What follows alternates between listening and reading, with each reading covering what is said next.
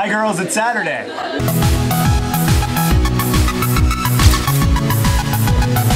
Hi girls, something tells me you already know that it's Saturday. So I should start with an apology. I'm so sorry I didn't post a video last week, but I have been so busy with uni and, well, going to Amsterdam and going to see the new Harry Potter movie twice and just trying to have a life really.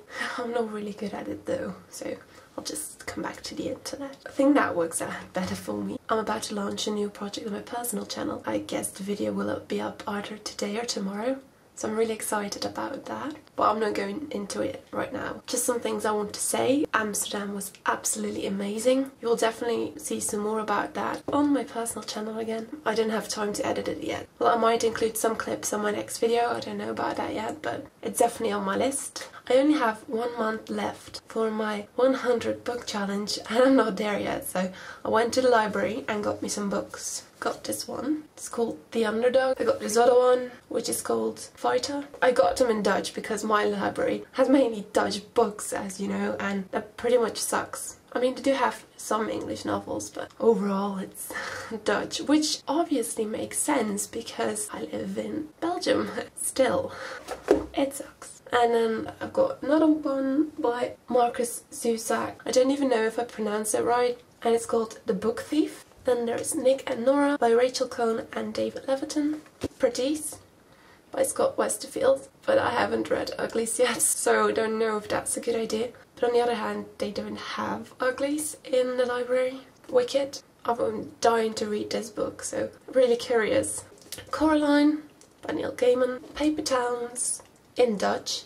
I've already read Paper Towns in English. When I was in Amsterdam last time, John told us that Paper Towns was much funnier in Dutch than in English because someone had told him, and now I want to figure out whether that's true. And who knows, maybe I'll buy it in Dutch as well if I really like it. Got this one by Christine Hemmerichs, which is something like Margot and the Angels, and it's on the 1001 books you've got to read before you die list. Well, it's actually on 2008 and 2010 version, and on the one that I have, the 2006 version. But I want to read it anyway because I want to read all the books on that list, or on those lists, and I'm probably never going to be able to do it, but I want to try it. And lastly, Iris Murdoch, The Bell. Iris Murdoch is one of my favourite writers. Most books I've chosen aren't exactly books that I would read normally, so therefore I thought, here, just for some balance, I could read Iris Murdoch again. Well, it's on the 1001 list as well, so that's perfect.